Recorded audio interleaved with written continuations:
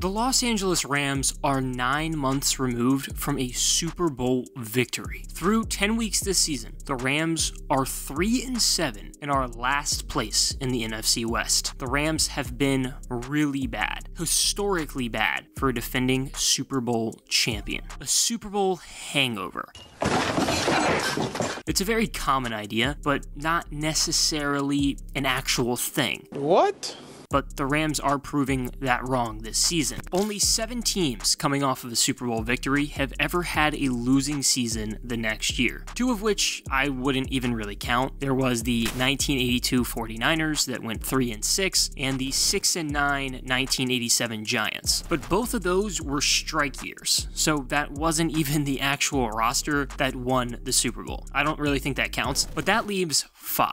The 1968 Packers went 6-7-1 after winning it all, but Green Bay knew what it was getting itself into because Vince Lombardi did retire after the season. Then there was the Broncos in 1999 that went 6-10, but again, there was a good reason for it. John Elway retired. That leaves really 3 teams that have had a Super Bowl hangover that weren't predicated on a strike or a head coach or quarterback retiring. The 1981 Raiders, 1988 Redskins, and 2003 Buccaneers. All 3 went 7-9, and unless the Rams nearly run the table, LA is going to have a worse winning percentage than all of them. But why? I think the Rams' offseason decisions and losses have played a huge role in their lack of success this year. Left tackle Andrew Whitworth retired, and guard Austin Corbett left in free agency. The loss of those 2 has been very, very apparent. That probably has been the #1 problem for the Rams. Offensive line. Los Angeles has quite literally the worst line in all of football. I'll name the current starters, and you tell me who you've heard of. Ty Nsekhe, Coleman Shelton,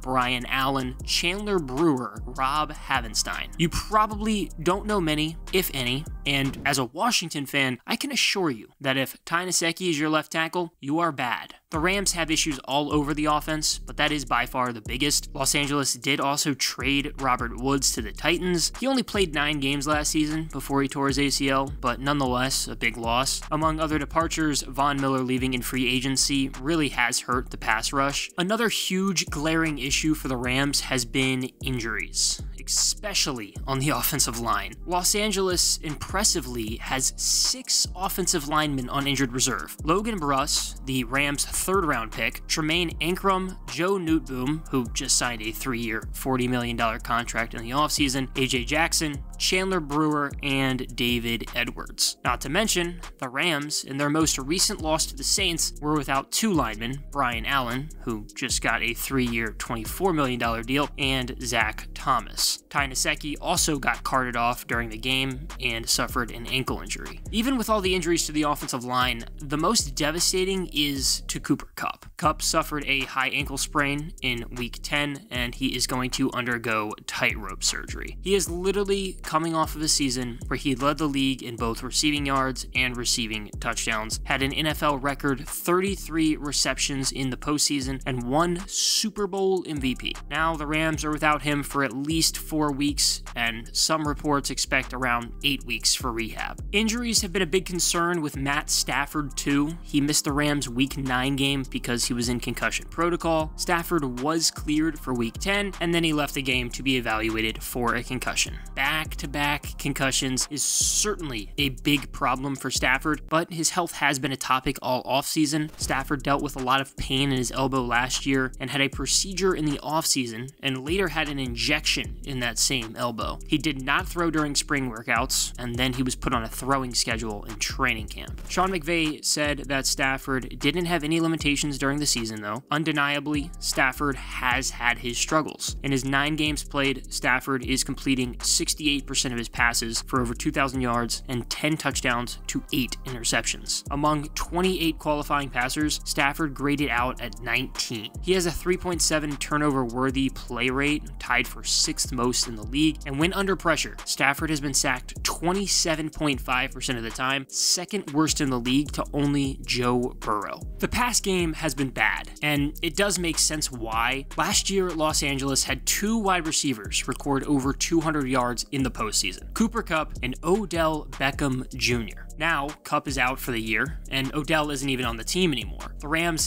did try to bring in a new wideout, and there was a lot of buzz around him. Allen Robinson. Robinson had spurts of eliteness in Jacksonville and Chicago, despite bad quarterback play. The expectation was with Stafford on a good team that he'd break out, and we sure did think so, but that has definitely not been the case.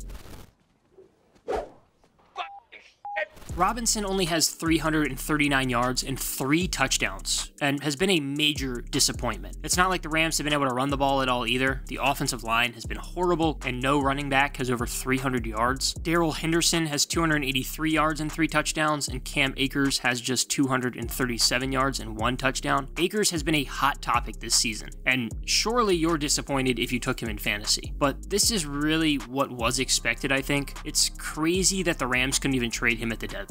But after an Achilles injury, nobody ever returns to 100%. He'll unfortunately never have that same explosiveness that he once did. The Rams have been known for finding a way to spread the salary cap, but Los Angeles is in a tough spot financially. The Rams had to extend some guys in the offseason. They gave Matthew Stafford a 4-year, $140 million deal. After Cooper Kupp's Triple Crown, LA inked him to a 3-year, $80 million contract. Those were key pieces. I mean, that the Rams absolutely had to extend. There's no doubt about that. There were a few other deals that were very expensive too. Von Miller got a 5-year, $50 million deal. Allen Robinson's 3-year contract was for $46.5 million. And like I mentioned earlier, Joe Noteboom is making about $13.3 million per season. Add in Aaron Donald and Jalen Ramsey, who are already taking up 25% of the Rams' entire salary cap this season. Donald is on a 3-year, $95 million contract, and Ramsey is on a 5-year, $100 million deal. The Rams are in a tough spot financially, but the money is tied up in good players. Los Angeles is a very talented football team, and their 3-7 record is not indicative of that roster. This is the same roster that did just win a Super Bowl. I don't think anyone should waver on Sean McVay. He's a very good coach, and I have no doubt that he'll get this team back to being competitive fast. Injuries have been bigger than the national media has really made them out to be. If you're looking for the biggest reason why the Rams aren't good, it is 100% the offensive line. Some of that is put on the Rams. I don't think LA did enough to fix it in the offseason. They certainly didn't do a good job replacing Andrew Whitworth, who I think was the biggest offseason departure. I mean, just watch the Rams. The offensive line is getting blown up on run plays immediately. Matthew Stafford has no time at all to throw the ball. The Rams have been known for having good wide receivers in recent years, and that just right now is not the case. No Cooper Kupp is huge. The Allen Robinson experiment is not working, and the reality is the Rams could really use another guy,